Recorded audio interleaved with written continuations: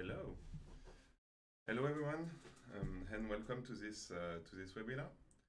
So I will be your host today. I'm Mathieu Westphal. I'm a ParaView expert engineer at Kitware. I've been working at Kitware for 8 years. And with me is François. Hello everyone, my name is François Mazen. I'm the Assistant Director of Scientific Visualization at Kitware Europe, and I will be the demo guy for this webinar. Great. So before we start, I just want to suggest everyone to check out the chat. In the chat, you can ask questions. You can interact directly with us. So do not hesitate to just talk in the chat. You can even introduce yourself if you want to. Yes, just say hello. We'll be happy. Yeah. So before we go into the actual CFD with ParaView, let's do a quick presentation of Kitware. So as you may know, Kitware is an expert into creating open source software. We have different areas of expertise, from computer vision, data and analytics, scientific computing, medical computing, and even software solutions. We are able to develop open source and universal platform for desktop, web, mobile, and of course cloud and HPC, as we will see. You may already know some of our platforms. Of course, you know about ParaView. ParaView is built on VTK. There is also Slicer and ITK for the medical part. Of course, you may also know about CMake, and we have many other open source platforms that you may want to use. In terms of service, with Kitware, you can have access to training. So if you feel like after the webinar, you still want to learn more about ParaView and what to do with ParaView, you may want to try and reach out to do some ParaView trainings, for example. We also provide support, so if you have any questions, reach out. You can buy a few hours, just 10 or 20 hours, or even a lot of hours if you want to. And finally, we also provide development services for any kind of ParaView plugins, but any other subject can be interesting. And finally, we can also work with, if you are in a university, for example, we can work with you in a grant collaboration. So today we will talk about ParaView. So as a quick reminder, ParaView is an open source, cross-platform, data analysis and visualization application.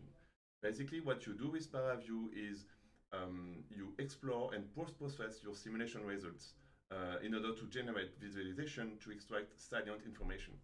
And of course, you can do that from your laptop to the actual cloud and HPC platform. So today we talk about CFD. Yeah, thank you, Mathieu, for this introduction. So also a quick reminder, so CFD stands for computational fluid dynamics. So basically, this is an area, the scientific area, where we want to compute the movement of a fluid in a volume. The volume could be a closed volume, like a theater here, could be the flow of a fluid around some object here. It could be also some multi-phase simulation, like here with this nice waterfall. It could be also like some advanced turbulence simulation, as we can see here. Today we will focus on the most simple case, which is the wind tunnel use case, where we have a flow of a fluid. Here will be the air around an object, which is will be a plane, and we'll use a nice data set from provided by IT for Innovation. So thanks a lot for them for sharing this with us. This is really a great data set, as you will see. So today we will learn from scratch how to go to some kind of visualization like that, how to visualize scalar, vector fields, and so on. Let's go. Yeah. Let's switch to ParaView. So we are connected to a remote server just for the webinar in order to have some smooth experience. But everything I will show will also work on your local machine, no problem. So let's open the data set. So this is a .case data file format, which is an Inside Gold file format, very classical in the CFD industry, from OpenFOAM, from Fluent, from StarCCM. So how was it generated? I'm not sure. I think it was an OpenFOAM simulation. Okay.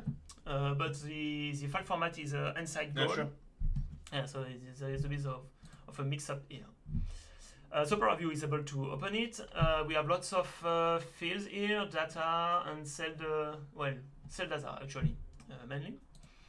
Let's apply to see what does the data looks like. Okay, does it look like a plane? Definitely not. Not really, no. Yeah. So this is classical CFD data. We have a huge domain, which is a volumic mesh. As we can see here, and inside the mesh there is some object. We can see it with the wireframe representation. There is a small object here, which is the plane, the Spitfire plane. Yeah. Okay, but it's hard to see here with this kind of representation. So the first thing we can do is just cut the volume to see what's inside. So the first filter we will use will be the clip filter. So it's available in the toolbar here, clip.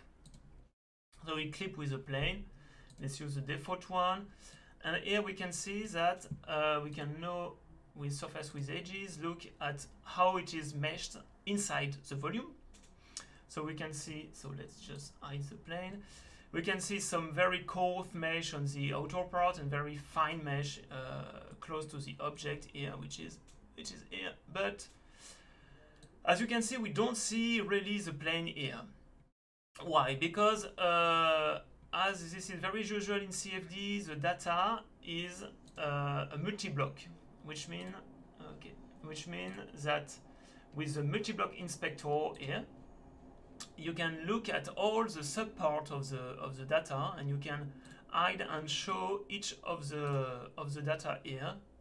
If you want, we can look at the one called Spitfire and see maybe we will see something, some small part here, which is the plane, and we have the internal mesh and so on. So another first step you usually have to do with this kind of data is to extract the relevant block for your analysis. So let's extract this block. So we will use the extract block filter. We want first to extract the internal mesh. So in the property we click only the block we are interested to. We can rename it. Does it work? Yeah, perfect. Sorry, but how did you rename that?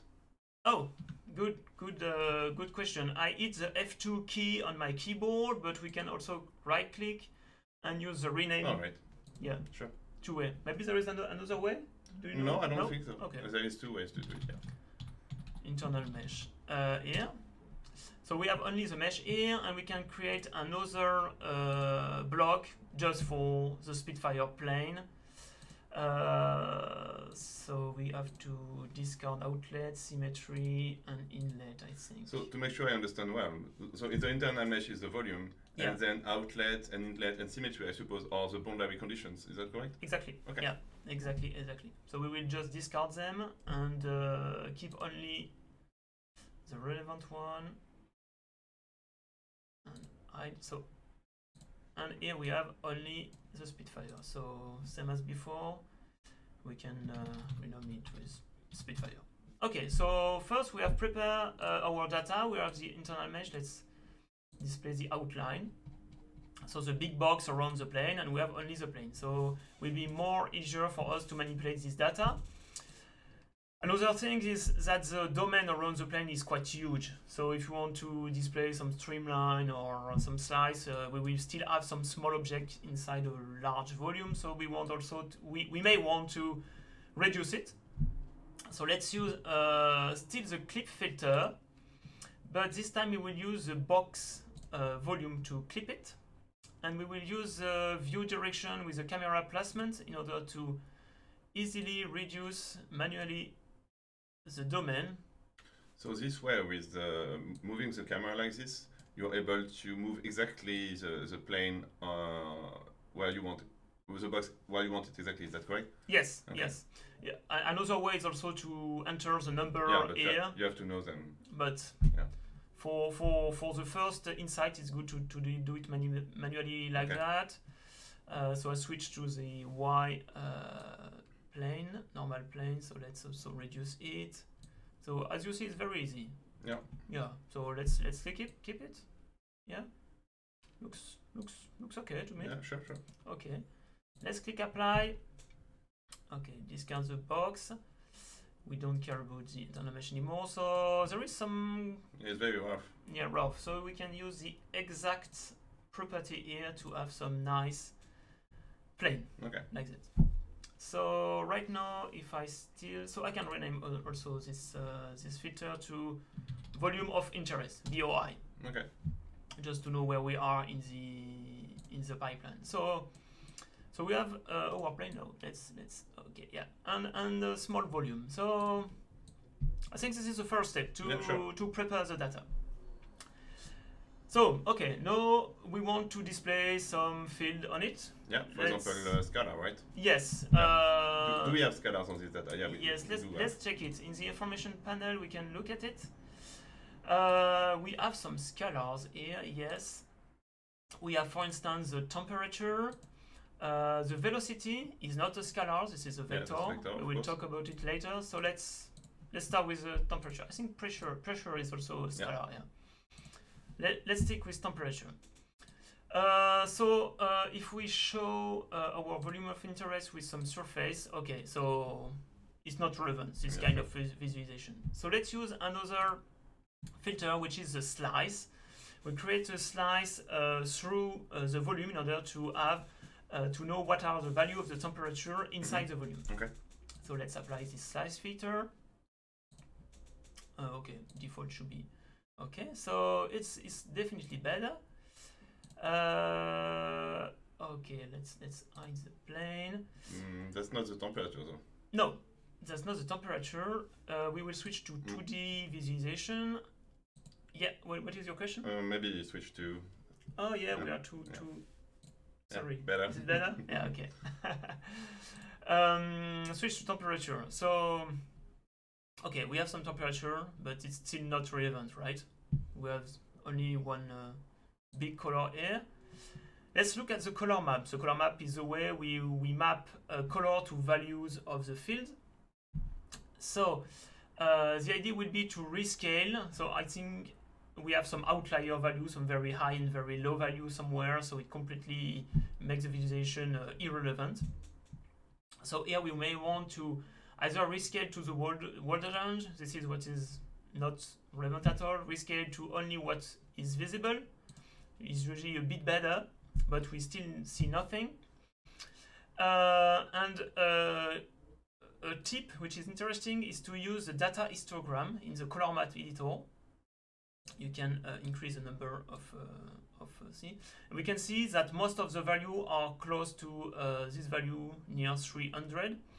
So we can either move it manually, move the bounds manually here. So it's great to have a first insight here, and we can see some peak here, some kind of Gaussian distribution here. And here we can start to see high value and new value more easily. And of course, we can use a manual range with a custom range. So here, I already look a bit of the value. So let's look what's happening around 300. And here we have the temperature at element. So we can clearly see where we have high temperature and low temperature on this dataset. So this is the first way to look at it. Maybe we want to know a bit more about the frontier between value below 300 and up to 300. This is, yeah, the middle value is about 300. So a filter for this is a contour in order to know exactly the frontier where it happens. So you want to draw a contour on the slice to draw lines on the frontier, is that correct? Exactly. Okay. Yes, correct. So the filter to this is a contour filter, but as you can see, it's gray. Yeah. It means that it could not be applied to what we are visualizing right now. Does ParaView tell you that why it's gray? Not really. Yeah, if you put your mouse on this, you can see on the bottom right part of oh, the right, ParaView, right, it right. says require a point attribute with one component. Yes, yes, I cannot point and see it, or with my finger, but it's not not really. relevant. Okay, thanks, Mathieu. So the key point here is that we have data at element, at cells. and for contour, you need data at points. So there is a dedicated filter for this, which is cell data to point data, which we interpolate data from cells to point. Very simple to understand. So let's use it. And on this data, okay, yeah, we can stick with the temperature here. And as before, we scale to 299.9, Okay. So it's a bit more smoother, but the data are nearly the same. And here, as you can see, the contour is available. And let's create a contour at 300. And I did it on the wrong data, sorry, on T temperature. Yeah, so as we can see, and let's display the other. And here we have some nice representation where we can clearly see where the temperature are above 300, below 300, and see that near the pilot, maybe there is some gradients that could happen and so on. So this is a great thing to use slice and contour and play a bit with the color map in order to emphasize what you want to see here. Maybe, yeah? Yeah, always. Let's go on. Yeah, what about vectors? Maybe. Maybe new variable. Yeah, just before, I just want to explain. Sometimes your dataset, well, usually you have some basic output of your solver like temperature, velocity, and sometimes you want to compute some derivative variables. It's very easy to do it with ParaView. You have the calculator filter. So with the calculator, you will apply some formula to each value of the field you have selected, and then it will create a new field. So for this webinar, we will use the dynamic head formula, for instance. So DHF. Let's take some density. We want the norm of the vector. So this is the magnitude. We want put it to square and divided everything by 2. Okay, this is a formula. If we apply it, we can see we have a new field computed, and that we can display here. We can see it's a very high here, very low below. So that's a nice formula, but I have a way to, can I store it somewhere? Oh, yes, you can, of course. In ParaView 5.11, we introduced the expression manager. Yeah. This is a way to store and reload your expression. So this is here we have a quite simple expression, but sometimes it's very long if you start to do some complex things. So you may want to save it. So it's very easy with these buttons. It already exists. So we can look also at the expression manager here. So the expression has been saved. You can rename it to, I don't know, DHF, I guess. DHF. Good suggestion. Save it. And here we have our expression that has been saved. And for instance, if I create another calculator, I can directly click on what I've said, and everything is copy-paste automatically. Okay. And I think you can share it between instances also. So yeah, you can export it, I think. Export it, yeah. So I really encourage you to play a bit with it. Okay, so I think we are done with scalar visualization, basic of this. Let's move to vector field. I know you like it very well. So let's move.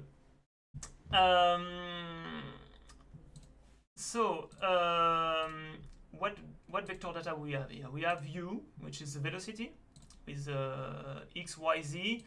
So default visualization is not really great. You can display the magnitude or only x, only y, only z. It's not always very relevant for vector field. Mm-hmm.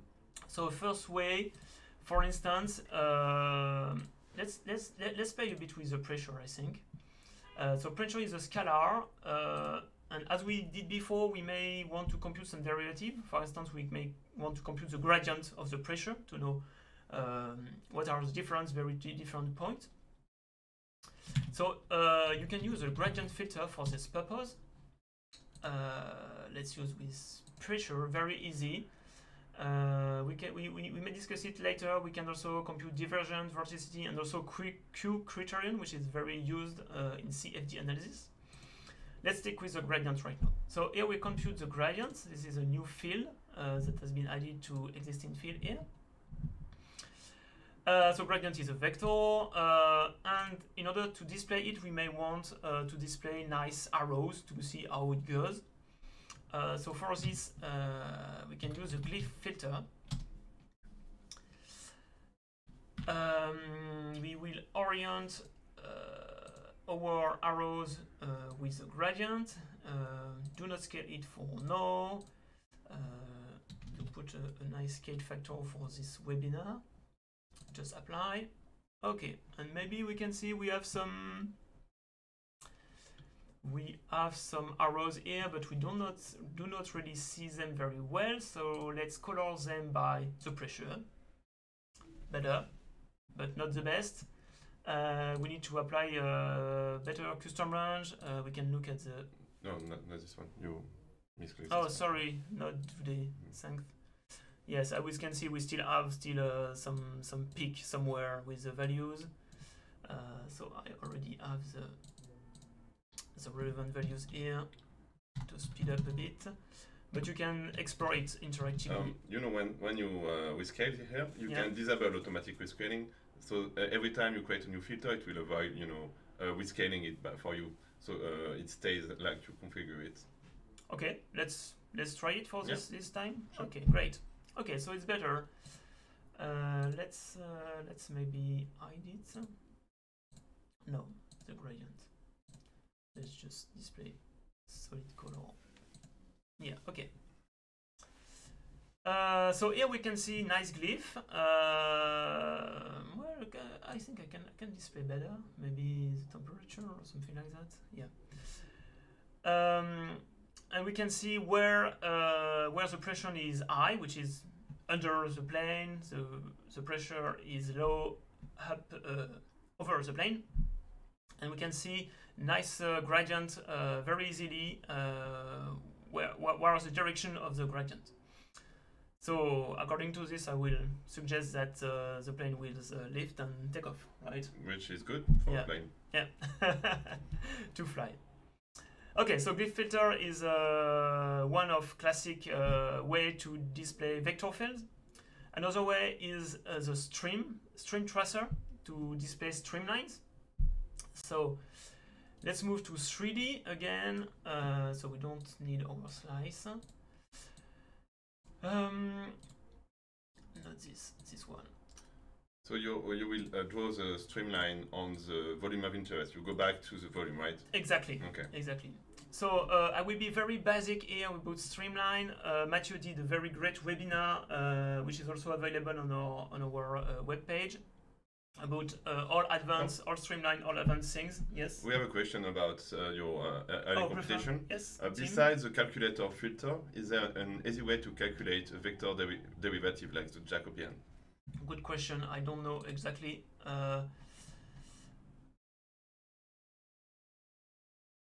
Besides this one, I don't know. But you still. Is there a Jacobian filter? I don't know. Oh yeah, you're right. No. No.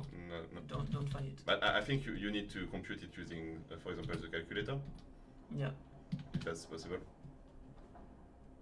Yes, maybe. Okay, we can check it and send it later to you. Okay, let's go with the stream tracer. Okay, so we will work on the volume, this one, and use the stream tracer one. Let's place, so we have a line which is displayed, and we want to display the particle, the path of the particle of each point of this line. So we have to place this line in front of the plane here. As again, we can use the camera placement here to make it more easy to, as a first insight is usually good to have it. Yeah. So you're trying to put it just in front of the plane at the right location. Yeah. Right? If we move to 3D, okay. Oh, not bad for a manual placement. Yeah. Okay.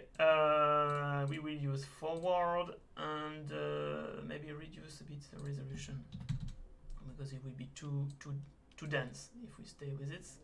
And we will use this one, which is okay. Okay, so we have streamline right here. Maybe make it a bit lower. Yeah, okay. This streamlines around this. This is great. But this is a white line, so it's not really great. We can color it by what we want. The U, for instance, which is the velocity. We can rescale it as we did before. But this is still a line, so we can use another filter, which is a tube filter, to make it more thick, with some radius of 0.2. Should be better. Yeah, and here we have some nice solid streamlines. We can clearly see where they are, where the flow goes, if it goes above or below the plane, and so on. Okay, I think we have covered quite the basic of Stream Tracer. We have also other way with the surface leak. You can animate glyph and so on. So I will encourage you to look at to watch the other webinar we did with this. Maybe a few words before ending this webinar about basics. You may want sometimes to plot data in a chart, like for instance you can use the plot data overline here. If you place your data on the wing, no, like this, you can have some nice plot of what is happening along this line. So I did it on the wrong. Yeah, you should do it on the VOI. Yeah, and VOI, sorry. It will maybe take time to redo it, but it's okay.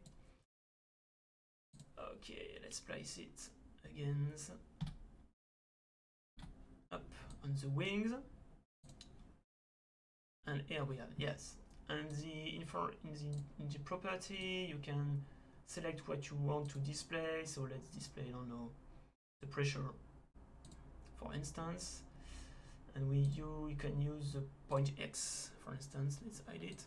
So I can see that we have a hole inside of the chart, because like the line is going through the plane, and through the plane there is no data. Is that correct? Correct. Okay. Correct. There is no volume inside the plane in this simulation, so yeah, sure. This one. And with this kind of filter, you can easily check where are the high pressure, where are the low pressure, and so on. Maybe the last thing I want to display, if you want to compare data from one asset to one another, or you want to compare two different values, you can split the view very easily here, and then select another render view here.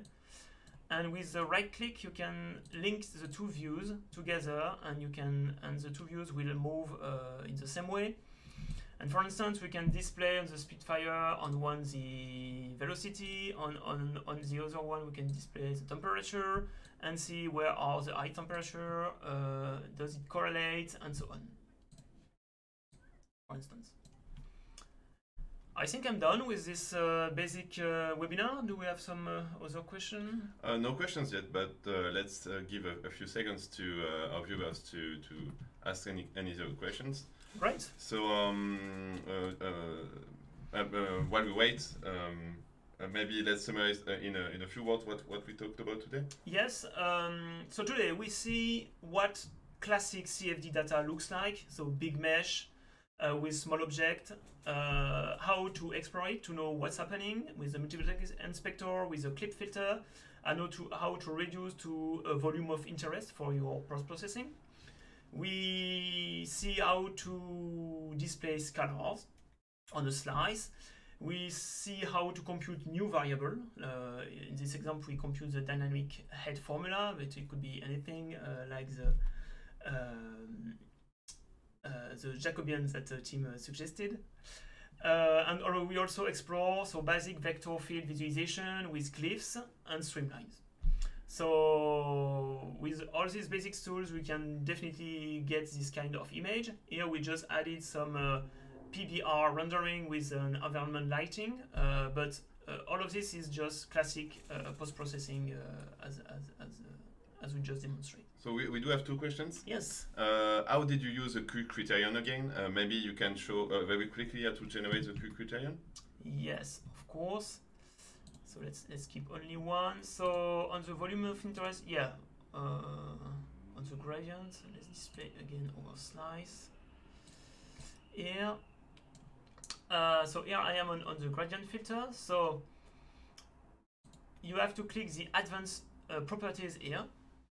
In order to show advanced computation, you have the divergence here, you have the vorticity, and you have the Q criterion. So if I click Q criterion and I compute, I'm on my slice. Okay. It hasn't been... You need to compute it on the vector, I think. On the vector? No. Okay. Okay, but this is a way to compute it here by using this filter. You can check. Yes, on the pressure should be here. Okay, let's try on the wall volume. It may take time,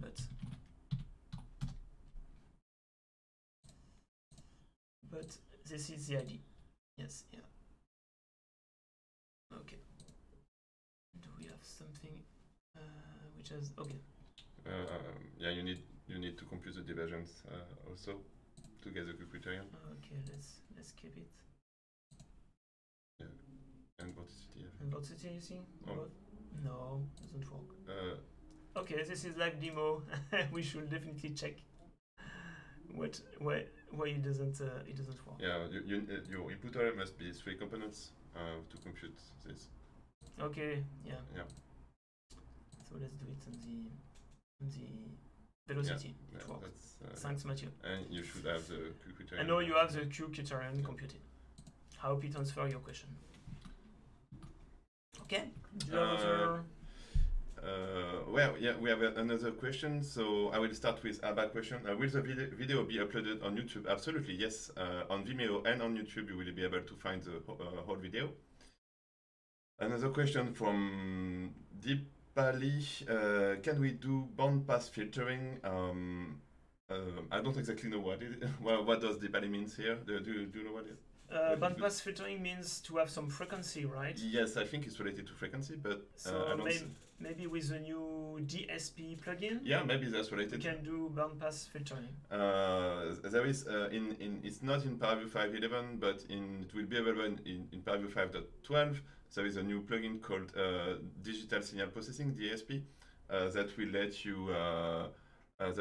you compute FFT and actual bandpass filtering. I'm not sure how it relates to CFD though, but who knows? But if you are just looking for threshold values, yeah, maybe just to have it in some small range, you have the threshold filter here, where you can specify the low bound and the high bound, and it will keep only the relevant elements on this. Yeah, maybe that's a question. Yeah. I don't know. Let us know, Deepali. Another question. Sorry, I missed the start. What kind of simulation is this? Runs, or LES? Do you know these terms? No, I don't have the details. I may ask to the people that provided these datasets, which are at IT for Innovation. Okay, so it was generated with OpenFOAM. Yeah, that's all we know. Yeah. But we did not run the simulation. Actually, it was provided to us. We are more in the visualization side of things, if you know what I mean. Oh yeah, and Deepali said it's for our acoustics, so that's great, and thanks Lucas for sharing the plug. Okay, I think we've answered all the questions. Let's end this. Yes. Okay, so thanks everyone for coming. That was great for us and to interact with us in the chat. So as we said, this video will be available on YouTube and on Vimeo, so if you missed any part of it, you will be able to look back on it. As a reminder, if you are interested for professional services around ParaView, VTK, or any of Kitware software, do not hesitate to reach out. We can provide trainings, support, and specific developments.